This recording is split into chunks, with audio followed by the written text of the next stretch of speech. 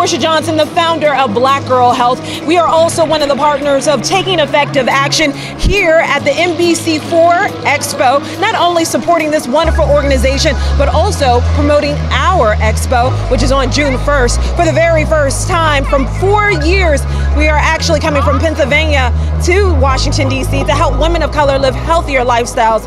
Our Expo has 27 workshops. 27 workshops. We're talking about everything from nutrition to fitness to natural hair to beauty to empowerment classes to mental health classes to classes with naturopathic and medical doctors.